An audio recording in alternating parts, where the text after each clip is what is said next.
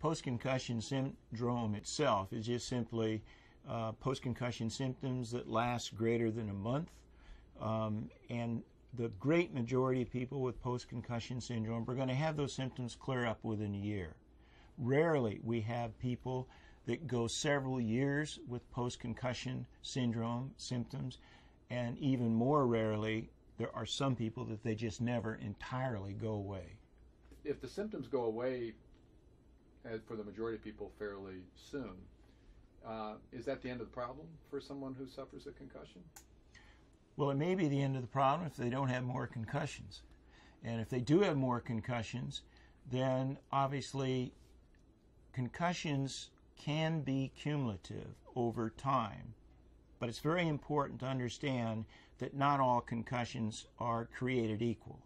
And just because you've had 3 concussions as compared to somebody else that's had 2, that you're worse off. Or because you've had 3 concussions, if you get a 4th or a 5th or a 6th, it's necessarily going to be greater than the 2nd or 3rd, because that's just not the reality. The story I like to tell is Patrice Bergeron, who was a patient of ours for his 3 concussions. His first one, he was symptomatic for 4.5 months because he took a horrific hit that shattered the glass around the rink.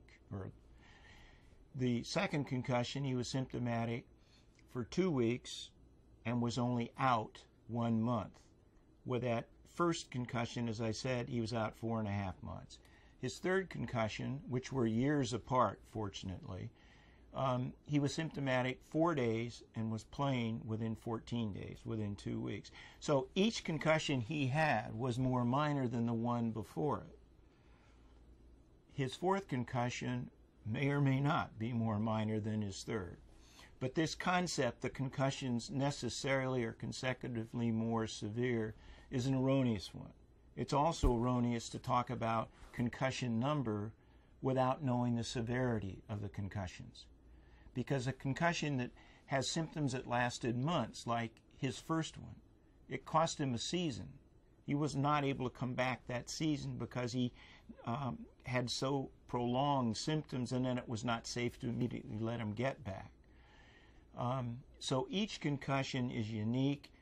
In assessing somebody's number of concussion or their risk for returning, you need to understand fully the severity of the concussions.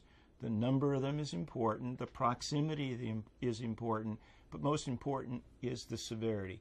And if people have symptoms from a concussion that are progressively lasting longer and longer with each significant subsequent concussion, and the actual blows that are producing the concussion paradoxically become less and less, that's the situation where you're not going to let a person go back.